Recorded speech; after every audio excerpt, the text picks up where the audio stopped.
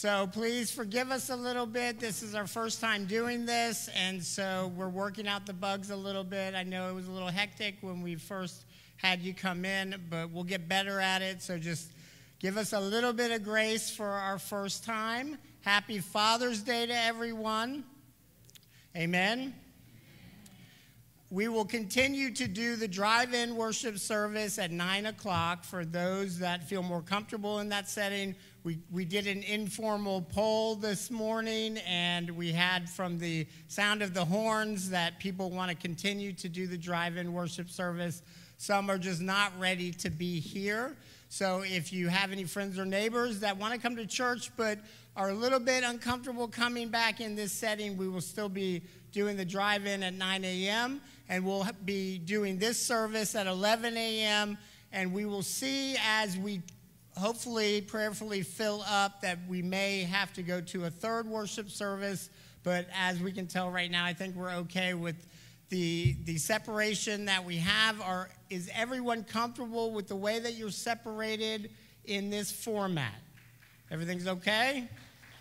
All right. If you have any ideas or suggestions or concerns, don't be afraid to let us know. The office is open Tuesday through Friday, so just call in or text or email. You can email directly to me and let me know what your concerns or ideas are. We want to make this as comfortable as we can.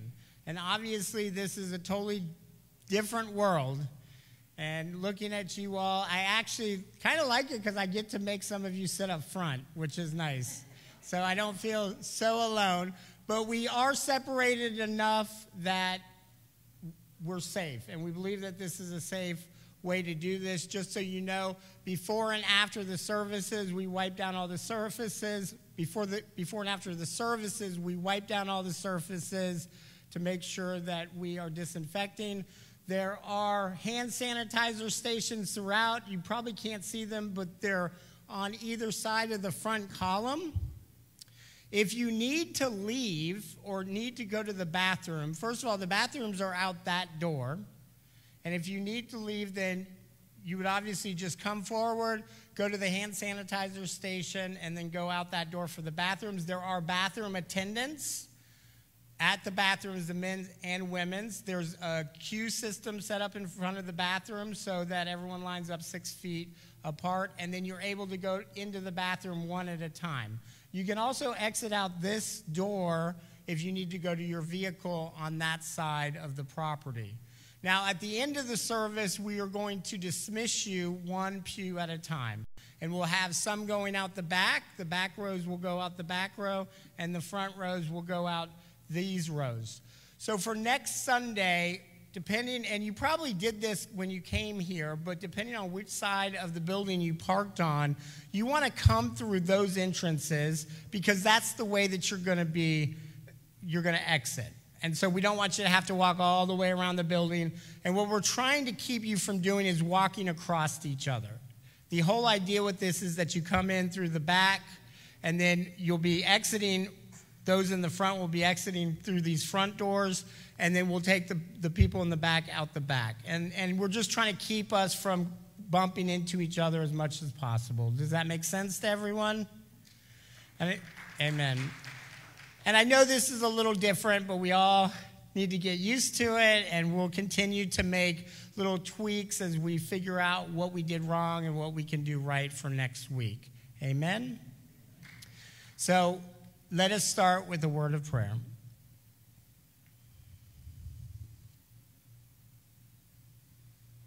Loving God, you who are our Father and our Mother, we thank you that you have shown us how important it is to follow your example as we grow in faith.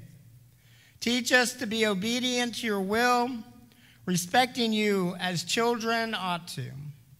Thank you for your mercy despite our disobedience.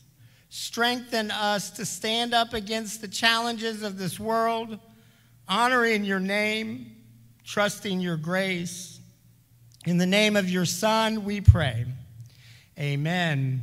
And we ask you at this time, we're going to go into our first song, that you stay seated.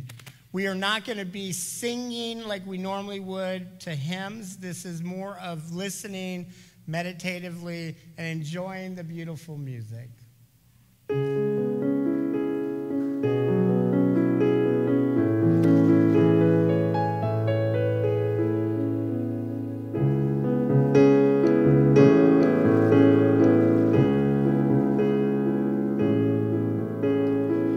Who is like you, Lord, in all the earth?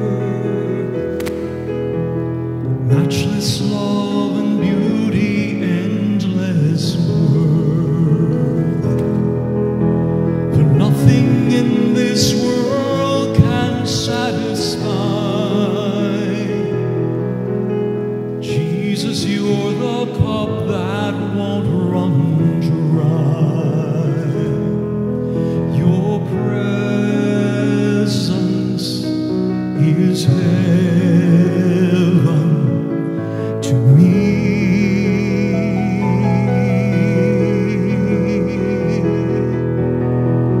Your presence is heaven to me.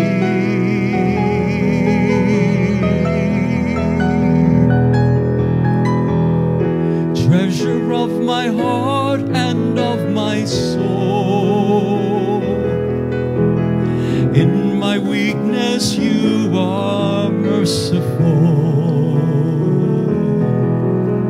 Redeemer of my past and present role,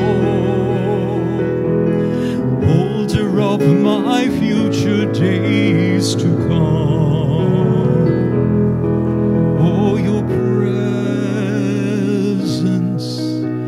is heaven to me.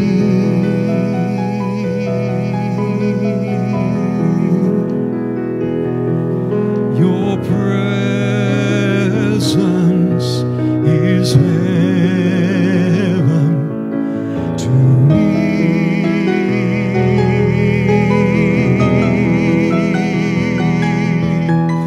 Oh, Jesus, oh, Jesus, your presence is heaven to me. Oh, Jesus, oh, Jesus, your presence is heaven to me.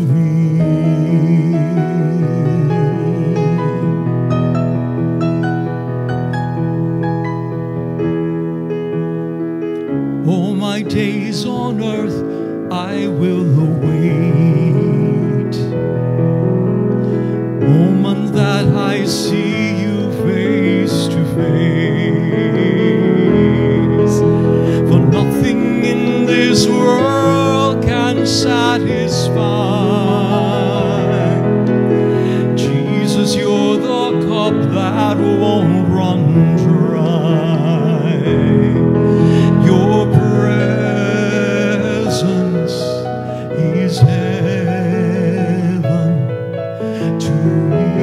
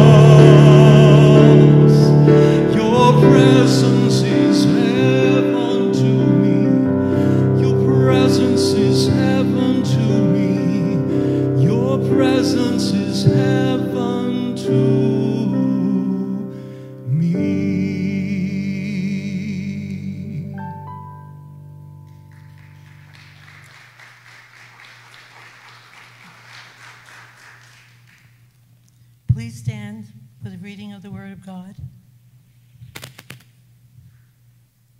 Psalm chapter 86, verses 1 through 10. Incline your ear, O Lord, and answer me, for I am poor and needy. Preserve my life, for I am devoted to you. Save your servant who trusts in you. You are my God.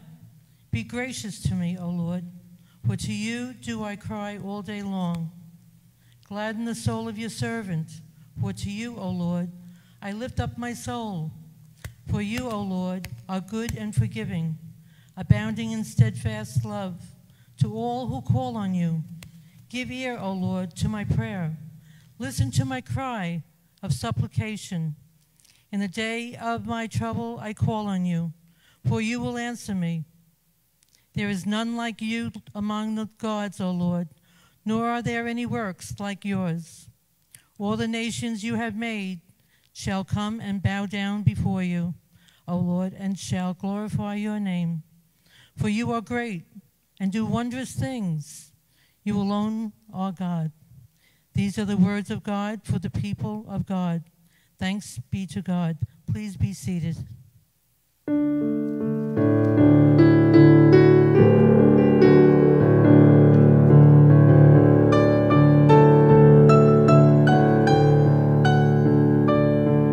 In the darkness we were waiting, without hope, without light, till in heaven you came running. There was mercy in your eyes. To fulfill the law and prophets, to a virgin came the word. From a throne of endless glory, to a cradle in the dirt.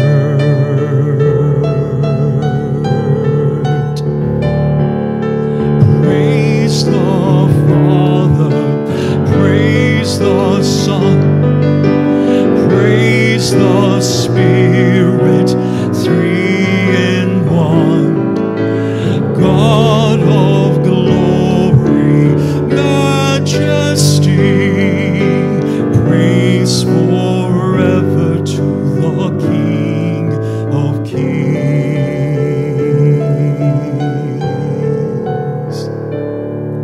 To reveal the kingdom coming and to reconcile the lost, to redeem the whole creation, you did not despise the cross.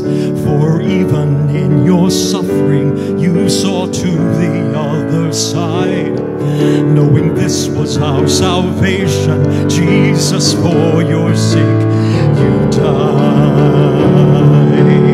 Praise the Father, praise the Son, praise the Spirit, three in one. God of glory, majesty, praise forever to the King of Kings.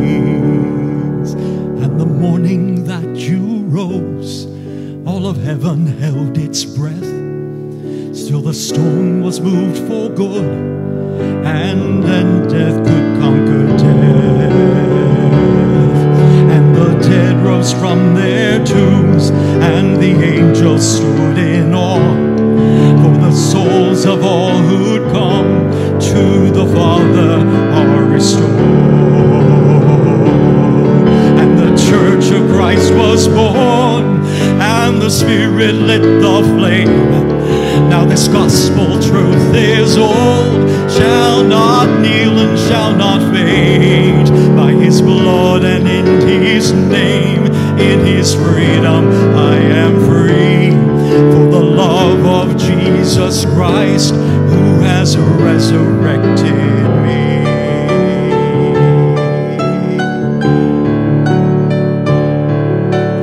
Praise the Father, praise the Son, praise the Spirit, three in one. God of glory, majesty, praise for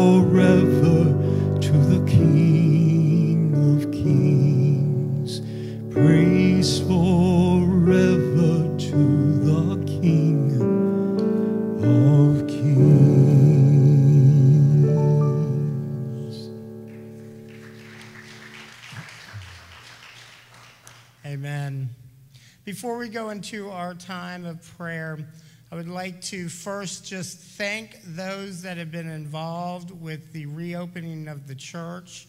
There has been both the trustees and the church council involved, but we also had a reopening group. And we met for many weeks, every week, coming up with a plan and making decisions on the best way to do this. And always the best plans, obviously, when it comes time to implement them, sometimes get a little chaotic, as we saw this morning. But I believe that we have, and the group has done a really awesome job of coming up with the ideas so that we could come back together in person in a safe and responsible way. So you know who you are that have been involved with it. And we just want to thank you for doing that and for being such a big part of getting the church reopened. And we pray that as we go forward, we're able to do more things to be able to come together. Small groups. We have some of the groups that are going to be restarting shortly as they get their reopening plans turned into the office. All groups that are meeting here at the church have to have a written set of guidelines of the way that they're going to do their groups and to keep everybody safe. So we're not just doing in-person worship prayerfully in a safe and responsible way, but also all of the different groups, the small groups. And I know that we are working on getting the thrift store reopened. We have continued to do the Bread of Life, which has been an instrumental ministry of feeding this community. We are probably having about twice as many people coming and getting food on Friday mornings. So all of those that are involved in these different ministries and groups, we just thank you for all of the hard work that you put in. This has been a very obviously different and crazy time for everyone, but we think that we're on the right path of getting us back into church. Amen? We also want to pray for Natalia and her husband. Natalia would have been here singing along with Wesley. She's from the 9 o'clock worship team, but she was in a car accident last night, and her husband are in the hospital. So I don't have all the details, but we just want to keep her and her husband in our prayers at this time. Let us go to God in prayer.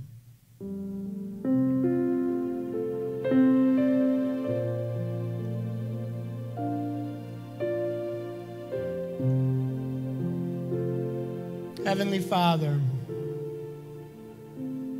today we ask you to bless our earthly fathers for the many times they reflected the love, the strength, the generosity, wisdom, and mercy that you exemplify in your relationship with us, your children.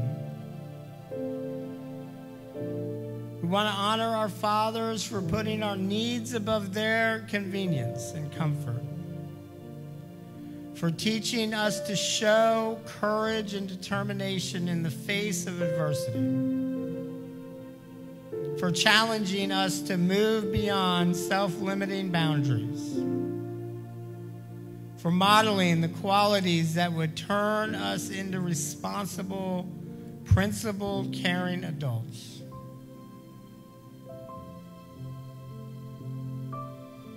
Yet not all of our fathers have lived up to these ideals. God, give them the grace to acknowledge and learn from their mistakes. Give us the grace to extend to them the same forgiveness that you have given to each of us. Help us to resist the urge to stay stuck in past bitterness, instead moving forward with humility and peace of heart. We also ask your blessing for those who have served as father figures in our lives when our biological fathers were not able to do so. May the love and selflessness they showed us be returned to them in all their relationships, and help them to know that their influence has changed us for the better.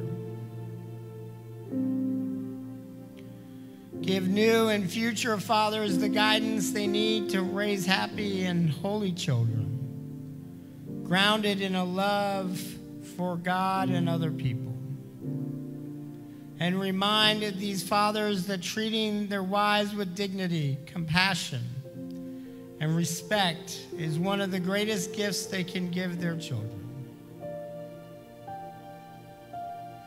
We pray that our fathers who have passed on to the next life have been welcomed into your loving embrace, and that our family will one day be reunited in your heavenly kingdom.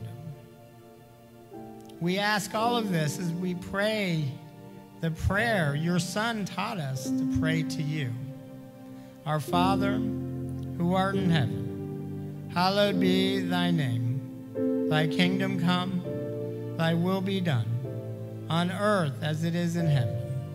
Give us this day our daily bread, and forgive us our trespasses as we forgive those who trespass against us. And lead us not into temptation, but deliver us from evil. For thine is the kingdom, and the power, and the glory forever. Amen.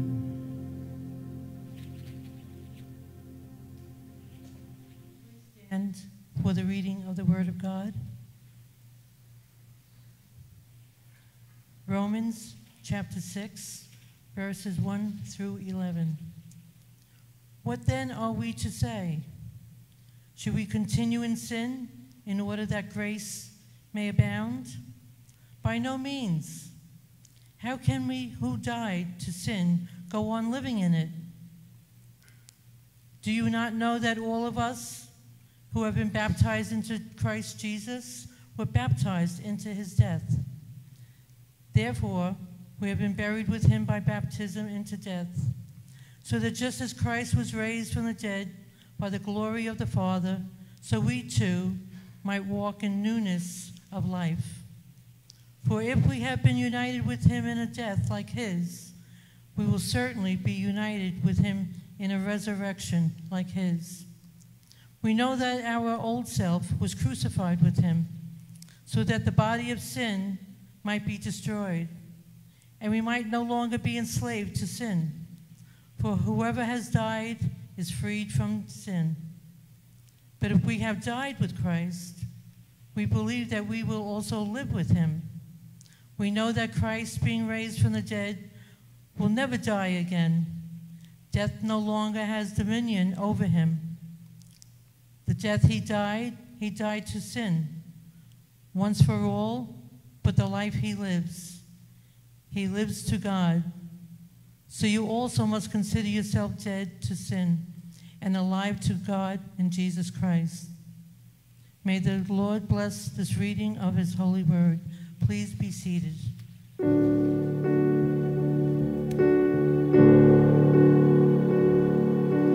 Come, now is the time to worship. Come, now is the time to give your heart. Come,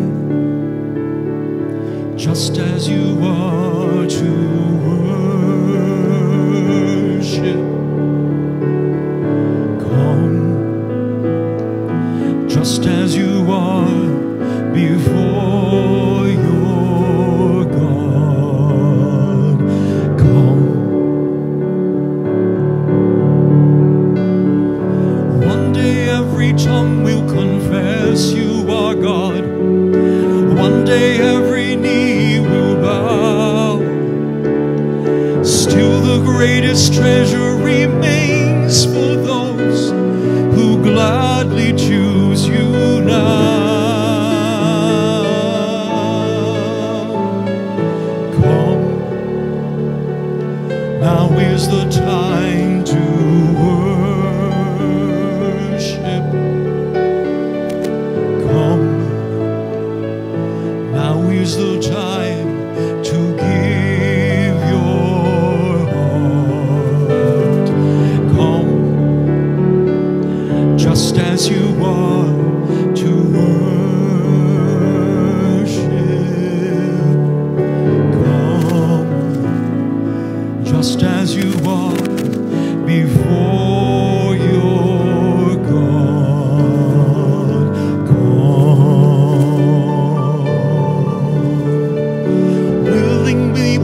choose to surrender our lives. Willingly our knees will bow. With all our heart, soul, mind, and strength, we gladly choose you now. So come, now is the time to worship. Come, now is the time to give your heart. Come, just as you are, to worship. Come, just as you are, before your God. Come,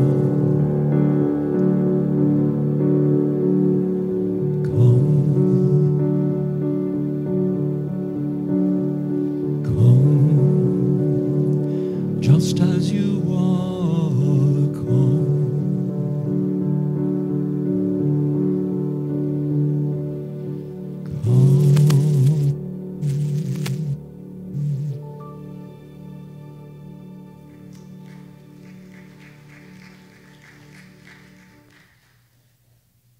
Please stand for the reading of the Word of God. This is from Genesis chapter 21, starting at verse 8. The child grew and was weaned, and Abraham made great feast on the day that Isaac was weaned. But Sarah saw the son of Hagar, the Egyptian, whom she had borne to Abraham, playing with her son Isaac. So she said to Abraham, "Cast out this slave woman with her son, for the son of this slave woman shall not inherit along with my son Isaac." The matter was very distressing to Abraham on account of his son. But God said to Abraham, "Do not be distressed because of the boy and because of your slave woman. Whatever Sarah says to you, do as she tells you, for it is through Isaac that offspring shall be named for you. As for the son of the slave woman, I will make a nation of him also, because he is your offspring." So Abraham rose early in the morning and took bread and a skin of water and gave it to Hagar, putting it on her shoulder along with the child, and sent her away. And she departed and wandered about in the wilderness of Beersheba. When the water and the skin was gone, she cast the child under one of the bushes. Then she went and sat down opposite him, a good way off, about the distance of a bow shot. For she said, "Do not let me look on the death of the child." And as she sat opposite him, she lifted up her voice and wept. And God heard the voice of the boy, and the angel of God called to Hagar from heaven and said to her, "What troubles you, Hagar? Do not be afraid, for God has heard the voice of the boy where he is. Come, lift up the boy and hold him fast with your hand, for I will make a great nation of him." Then God opened her eyes, and she saw a well of water. She went and filled the skin with water and gave the boy a drink. God was with the boy, and he grew up, and he lived in the wilderness and became an expert with the bow. He lived in the wilderness of Paran, and his mother got a wife for him from the land of Egypt. These are the words of God for the people of God. Thanks be to God. You may be seated. Let us pray. Heavenly Father, send your Holy Spirit down into this place, into your church, into your people. Send your Holy Spirit into me. Transform us. Transform me. Change our hearts. Allow these words to become your words, this sermon to become your sermon. In the name of Jesus Christ our Lord, amen. So there's a story of a little girl who was sitting on her grandfather's lap, and he was reading her a story while he slowly rocked on the front porch of their house. And the little granddaughter was rubbing her face and then rubbing his face, and she was feeling the wrinkled, coarse skin of her grandfather. and the soft, perfect skin of her cheek. And after a while of him reading the story to her, she interrupted him and said, "Grandpa, did God make you?" And he was taken aback by this question, but answered, "Of course he made me, many, many years ago." And she then responded and asked, "Well, did God make me?" And he said, "Of course, honey, God made you. Just a little bit ago, though." And he continued reading the story, and she continued to touch her face and to touch his face. And finally, after pondering these words, she interrupted him again and said, "Grandpa, don't you think God has gotten better at this?" And it's a cute, funny story, but it brings truth to our lives and questions as well. Truth that we all, generation to generation, grow old and pass on to the next generation. But it brings up the question is God getting any better at this? Are we getting any better at this? And as we see into the world and see the images on the television and in the news, many of us may hesitate and answer, no, we're getting worse. The world is getting worse each day. The more technology, the more knowledge we have, it doesn't seem to make a bit of difference in the chaos in the world. And as we look at the scripture from Genesis today, we ponder these thoughts and questions about fatherhood and how are we leaving this world to the next generation? Are we getting any better? And just one note on the reading of the Old Testament. Many times I'm asked, why do we continue to focus on the Old Testament? Why don't we just focus on the good news of Jesus Christ in the New Testament? And there's many reasons and theologies to make the argument that we should continue to focus on both the Old and New Testament. But one of the things that I tell people, especially those that come into my office and ask me about reading the Bible, and where does these stories and where does these Old Testament books, how do they have any relevance in our life? And I tend to tell people, I challenge you to read the Old Testament. Read the Old Testament straight through and see if your story is not in there somewhere. I believe that through all of these stories, and the Old Testament is the story of the nation of Israel and their context with God, the falling away and coming back into relationship. But it's told through these individual stories. And this story today of Abraham and Sarah and Hagar and Isaac and Ishmael, this family, this broken family, is a story that many of us can connect with today. And we see this same type of story happening throughout our culture, our communities. And we see this brokenness and the sins of the father being passed on to the children still being very relevant to us today. And I believe that all of us, all of our stories are in the Bible somewhere. And that as we read the scripture, we see parts of our own life in these very intense and interesting and complicated stories.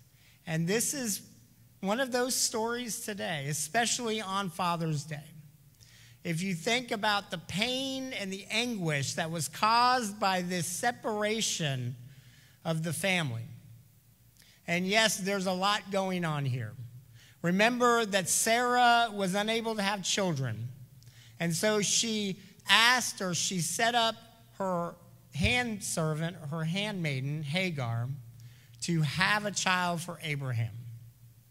And even though God had promised Sarah that she would have children, she did this anyway.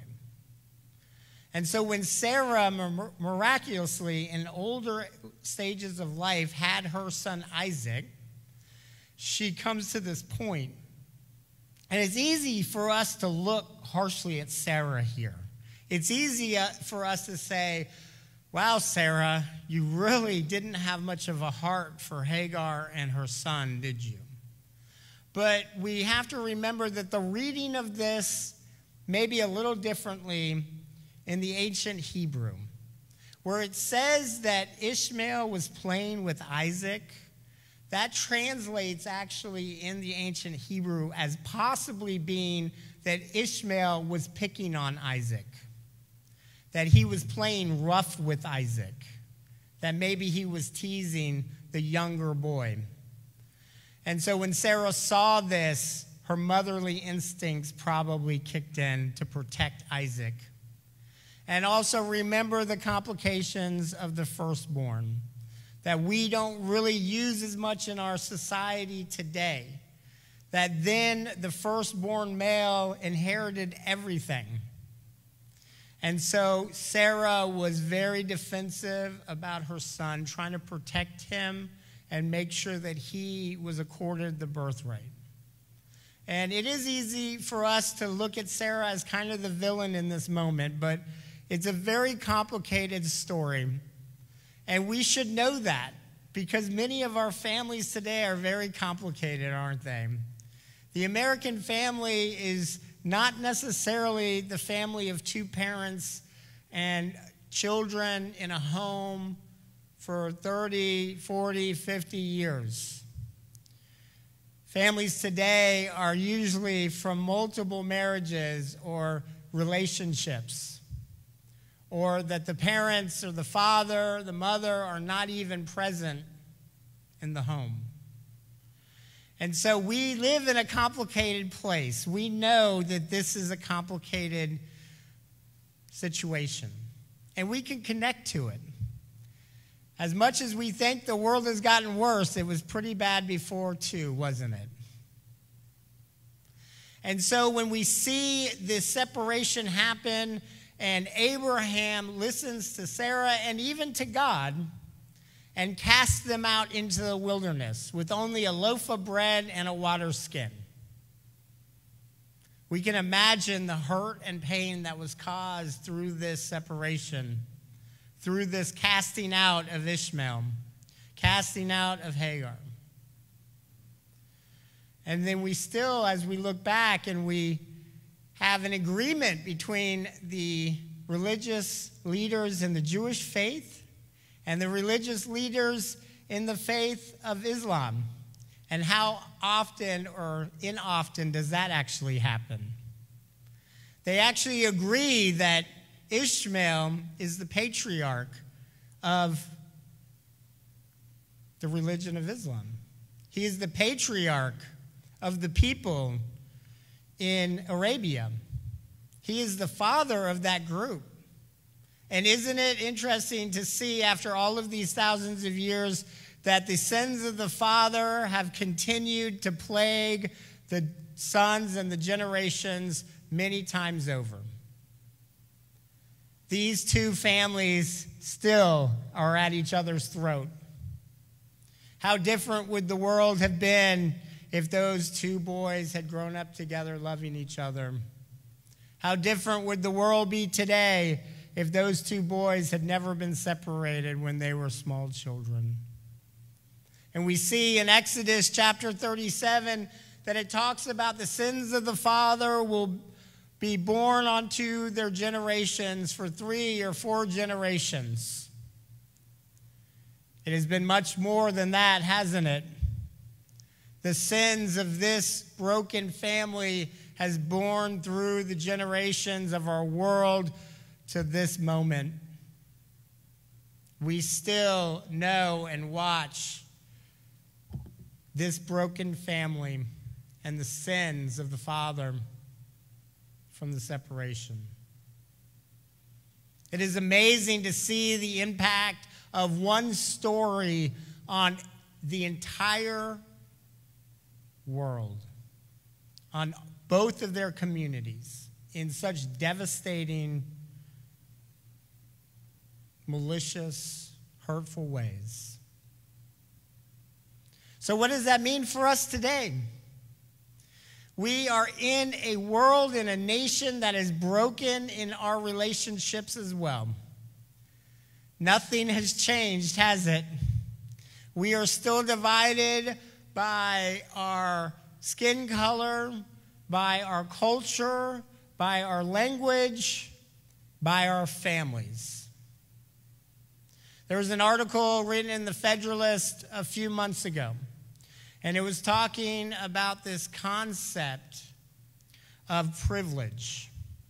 And how often do we hear these words of privilege and white privilege and social privilege and class privilege being talked about, argued? And they were discussing this concept of privilege of a two-parent home. That those who are raised in a two-parent home have a privilege over those raised in a single or broken home, or those raised by figures that are not their father and mother. And the article goes on to argue whether it's actually privilege or it should actually be a right. That it should be a right for people to be raised by two parents. And I know in my family, if it was just one of us raising our children, whether it would be Lauren or myself, it would be much more difficult. There are times when Lauren fills over the weaknesses that I have in my life, in my heart. When I am too strict with them, she gives them love. And there are moments where I'm sure she feels that she doesn't know how to handle a moment when the children have done something that deserves some type of discipline. But together, we're able to work it out and help each other and to overcome the weaknesses of the other. And this article was talking about how families with only one parent, it is much more difficult. And for those of you who are in those situations and you're raising children by yourself, God bless you. And amen. And we're praying because I know that if it was just me, I don't know what I would do. It would be very difficult. One of the statistics in this article was that children from broken homes or single-family parent homes are 3 times more likely to not graduate from high school. And we also know that that is one of the benchmarks for those living above or below the poverty level. That those who do not graduate from high school have a vast higher percentage chance of living below the poverty level.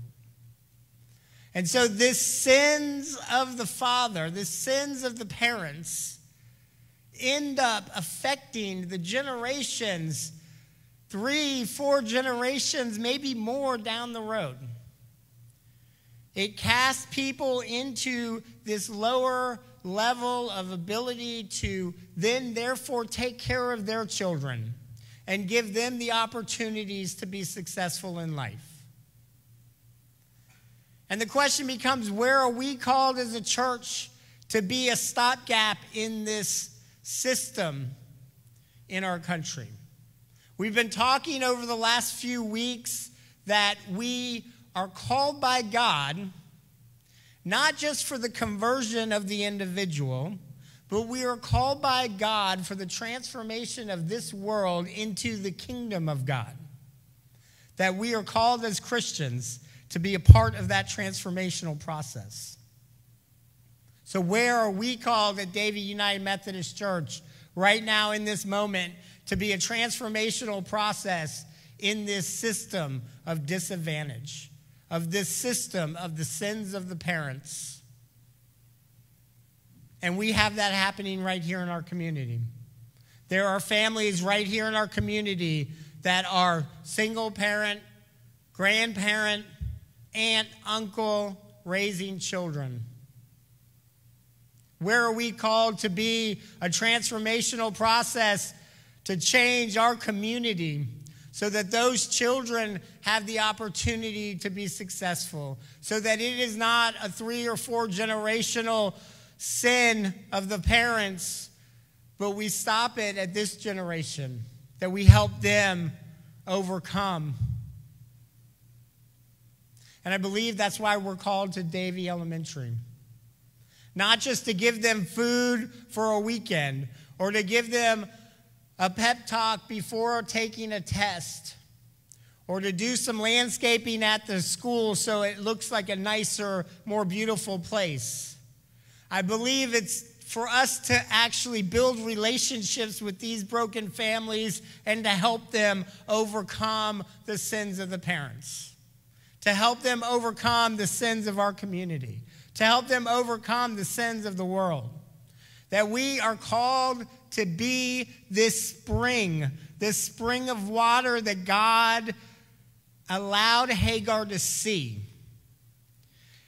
Hagar was able to see this spring of water and was able to give her son Ishmael a drink so that he could survive, that he could flourish, that he could be the head of this nation. I believe we're called to be that spring right now for Davie Elementary and for the families in this community that are broken because of the sins of our past. We are called to be that spring of hope. We are called to be that spring of transformation so that these families in our community can see God and can see the beauty of life. Amen? So that is where we're being led, I believe, by the Holy Spirit. And so I ask you to pray in your heart, where is God going to use you in this moment? Because it's going to take the whole church to transform this community. It's going to take all of us. But I believe that's where we're being called. Let us pray. Heavenly Father, thank you, God. Thank you for your church. Thank you for those that are here. And we ask you to keep all of us safe in this moment, all of us safe in this time as we have the courage to move out of our houses and come back together. But we feel it is important that we are together as a family as we worship you. In the name of Jesus Christ our Lord, amen.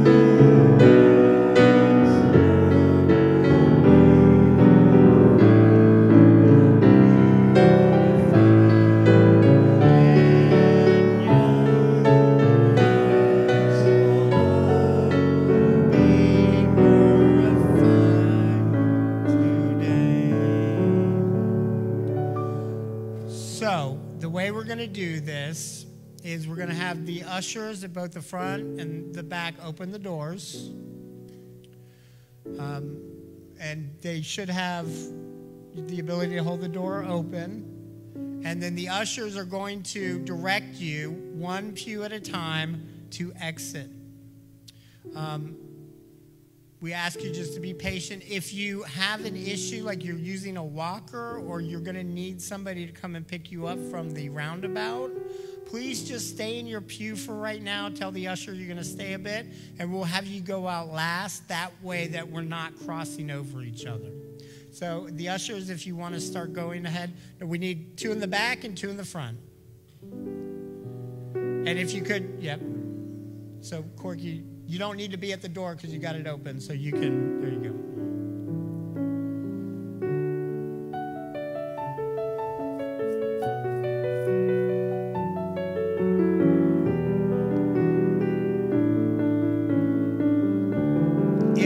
If you came in on the wrong side and you need to go out the other way, then just stay seated and we'll let you. So the plates are in the back. The offering plates are in the back if you need to do an offering. Just stay at your seat. We'll have offering plates in the front next time, but if you can't, just go out the back, and there's offering plates at each entrance.